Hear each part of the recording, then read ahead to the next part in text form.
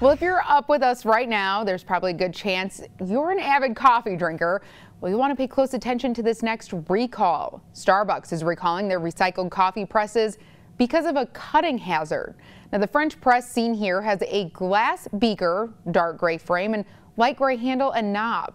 They've been sold in the U.S. since 2016. But if you have this coffee press, you should immediately stop using it and contact Starbucks on how to return it. That's for a full refund in the form of store credit. Returns won't be accepted in Starbucks stores.